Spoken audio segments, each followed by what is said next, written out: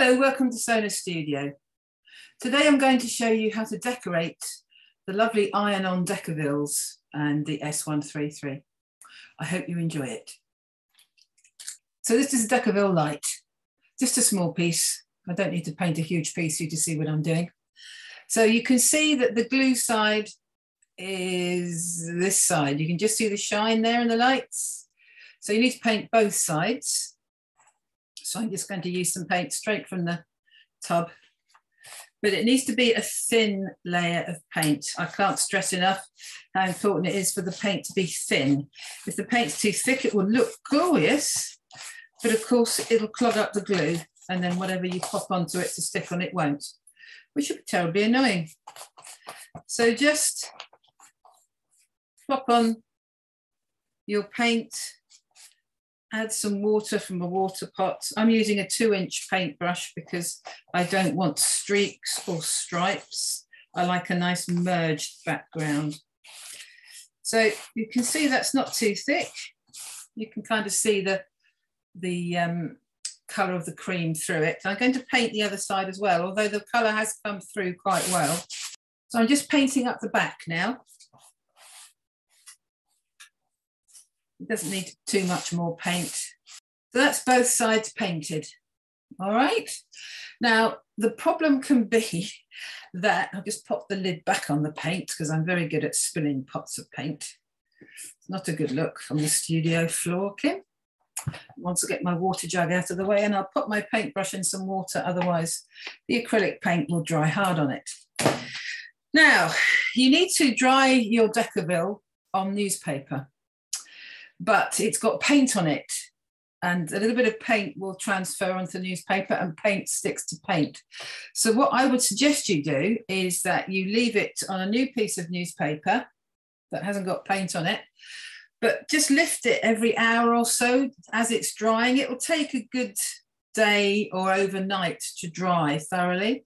Depending on the heat of the room, it could take all day and all night. So do this well in advance, but just lift your Decovil off the newspaper while it's drying. Otherwise you'll find it gets stuck and you've got newspaper all over the back, which is terribly annoying.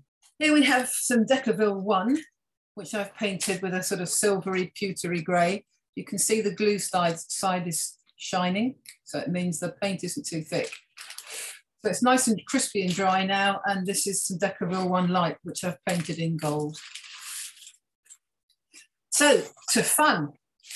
Always have some baking parchments underneath your work.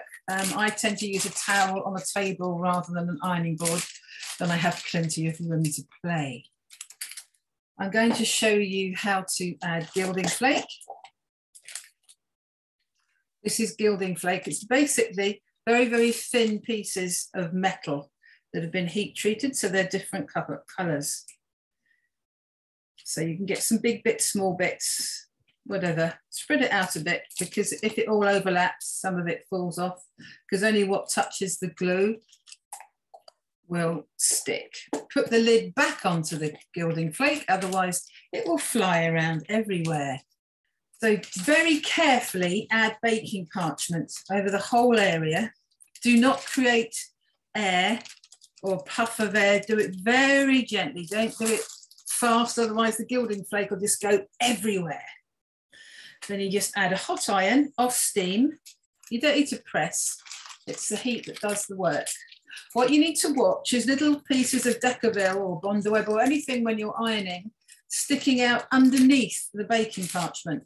Always make sure that your baking parchment covers the whole of the piece of work that you're working on. It's terribly annoying if your iron just catches that glue, because it would be horrible to get it off. So always use baking parchment over the whole of your work. So that should peel off easily. There we go. So that's all stuck on. As you can see here, I've added some more gilding flake now because I want to use this as a background to print onto. I'm just going to take off any residue of the extra gilding flake that I've just ironed down. So I'm just going to get rid of all the loose gilding flake, which can take a little while. particularly when the Decovil is warm. But you want a flat, dry surface to print onto. So I've ironed down and taken off all the residue of the gilding flake ready to print onto. But I also just want to tell you about a few other things that you can iron on. So some of you were quite interested in these. Oh, they're very fluffy and they fly around everywhere. These little artichoke heart seeds. They'll just blow away. I'll just rescue them.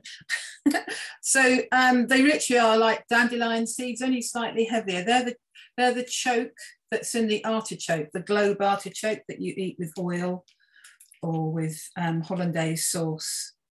So I keep them in a little tin. I used to grow them in Brighton, the artichoke plant. It's a wonderful plant. It's very architectural. It's like a very big thistle. So I keep them in I keep the whole choke in these little tubs with lids on. So these are, I don't know, probably, 15 years old now. I keep them just in case I need them. So we always keep so many things, always keep the lid on these things that fly away. I'm just going to iron that down now with some baking parchment, carefully not ironing this piece of Decovil here because it's live and sticky. So those are all stuck down beautifully. You can also add things like sequins. I've got a little tub of, sequins have just gone all over the gilding flake. That wasn't the plan, was it? Never mind. I'll just see if they'll scoop over to that side. Yeah. Come on, scoot over to that side. Come on then. So anything flat and dry, you can iron onto the glue. So it's the same with the S133. If you painted that, it would be exactly the same. If you painted the Bondweb, it's slightly different. So you need to be a little bit more careful when you're painting Bondweb. But all these things would iron onto painted Bondweb that you've ironed onto fabric. I'm getting bored moving those sequins now. I'm just going to iron those down now as well. Carefully, so we don't iron on here. You can't stick things like wire or beads onto Bondweb or to Decovil or the S133. The glue's great, but it's not that great. It's not like wet glue. So those are all ironed down now. So you can see yes, the sequins have gone all over my artichoke heart seed as well. So you need to be careful. There's also mica flakes. I don't know if you've heard of mica flakes. You can add those. These are called tea stained. I particularly like these because they're kind of bronzy colours. They're not quite as flashy as glitter.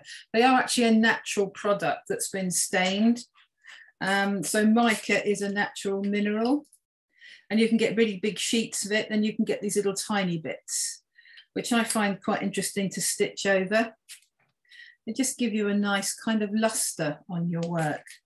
And it's just so easy when you can iron on things. I just love ironing on and then you can stitch. It just makes everything easier and simpler. I'll just iron that down. Unlike when you're working with Bondweb, you can peel off when this is warm, unless you're applying fabric to this for pelmets or something like that. But you can see that the mica flake is stuck on there now and the sequins are on there. And the seeds are on there. And I've got some little scraps of paper here. I'm very keen on making faux chenille with newspaper. Faux chenille is a quilting process, which you may know about, where you stack 6 or 7 layers of fabric together, stitch slim channels, and then you cut the channels all bar the last layer, and then you fluff them up, and they're great fun. But I do it with newspaper. And when you distress the newspaper, you get lovely little bits left over, which I love. So I save all my little bits because I'm a sad person.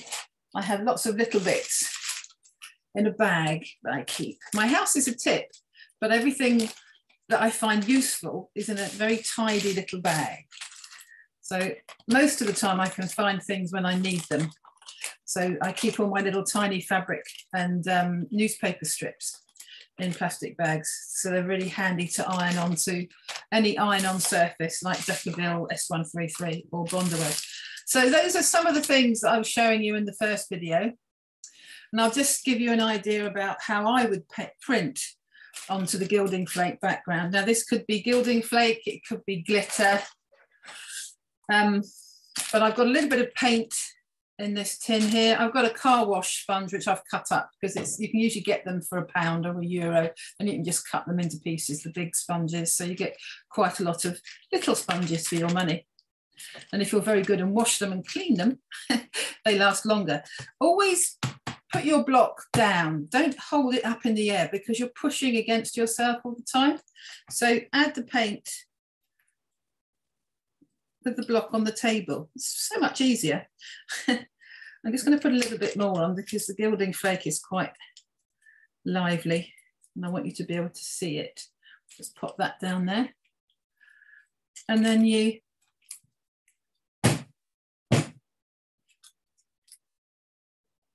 add your block. And you can just about see that on there. The gilding flake does make a really lovely background, but it is a little bit colourful. So what I would do is I would stitch around that on the machine when it was dry, which would give it more definition.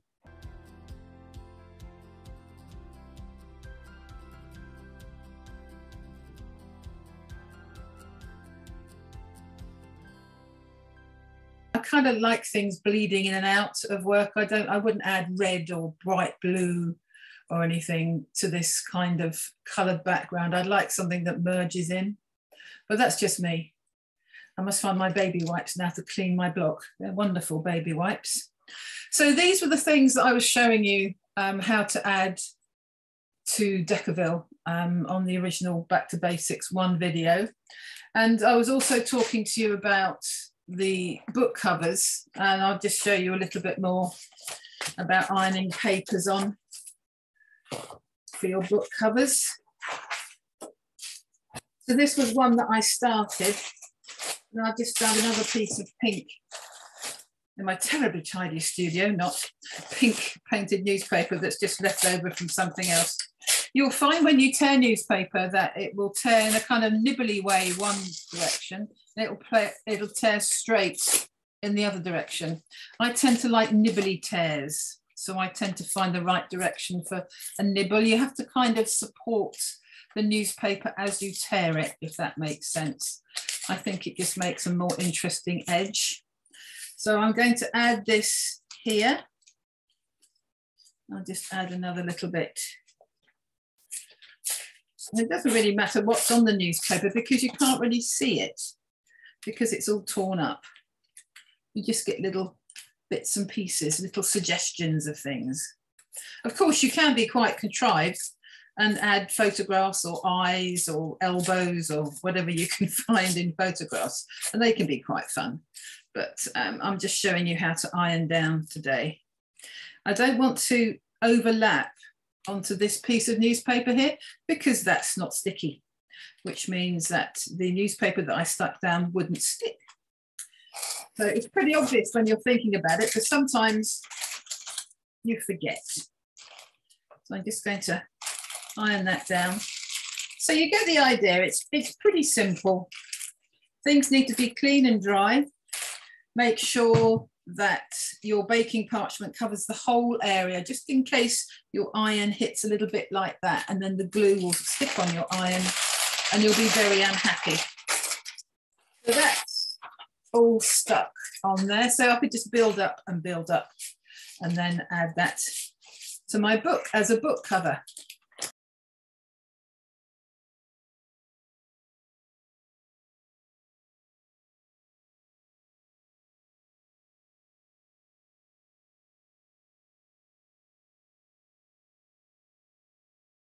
The other thing that I wanted to say was, if you have any newspaper samples, if you've been on any of my workshops on my A New Starting Point with my backgrounds and pretties, the torn newspapers, these can be quite fragile because they're newspaper.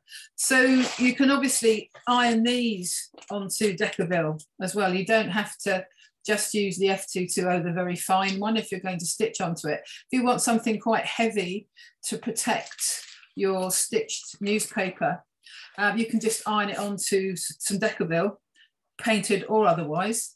And then you can make that into a book cover or a bookmark or a bag if you varnished it properly.